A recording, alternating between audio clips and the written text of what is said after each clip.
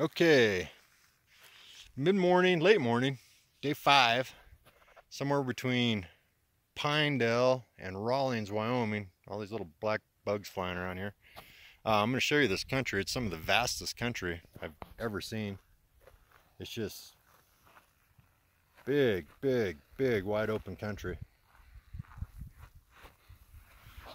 A few minutes ago, I came over a hill and there was a shepherd on a horse.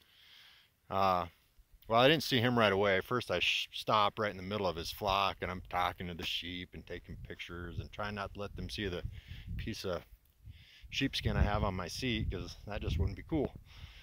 Anyway, then I realized he was working, had dogs working, had 4 big dogs, and he was just using signals, and they were posting up on the road and working this flock. It was unbelievable. It's huge, huge flock. I have a lot of good video of it. I didn't really get any pictures of the dogs doing their thing, but I got good video, so that will come at a later date. Had a good night camping. No critters got me. And these are some great roads. Just great. I haven't met a car. I've been on the road since about 6:30, and well, maybe one pickup I met on the road, but otherwise I've had it all to myself. It's been glorious. So we'll check in later. Bye-bye.